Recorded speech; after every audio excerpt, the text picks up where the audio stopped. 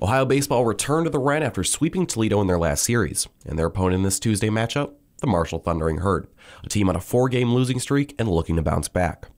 After a scoreless first inning, Marshall got to starter Colin Sells, rattling off 4 runs before a Daniel Caranici 3-run homer to left gave the club a 7-0 lead in the top of the second.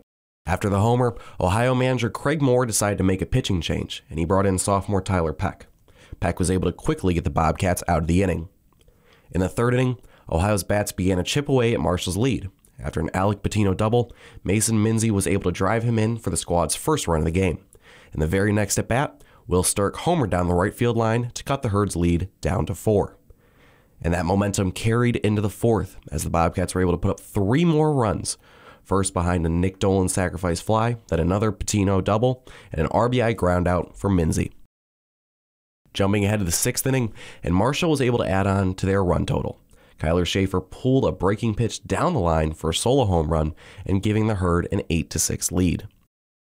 In the bottom half of the 6th, Marshall went to the bullpen and brought in junior Drew Harlow, and he was able to shut the Bobcats down. The right-hander pitched through the 8th, notching 5 strikeouts and only allowing 1 hit in his 3 innings of work.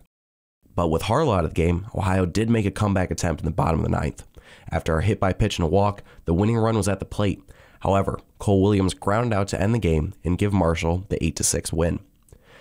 After the game, Coach Craig Moore acknowledged how much perseverance means to his team. Yeah, they're not going to quit. You know, they're going to play till the last out. You know, and no matter who we play, when we play, no matter what the score is, no matter if we're up 10 runs or if we're down 10 runs, we're going to continue to play to the very last out. And these guys understand that, and they've shown it obviously over a period of time that that's how we're going to play. That's our culture of our program.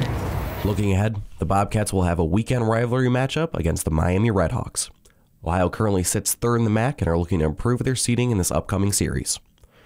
For Bobcat Showcase, I'm Parker Kopronica.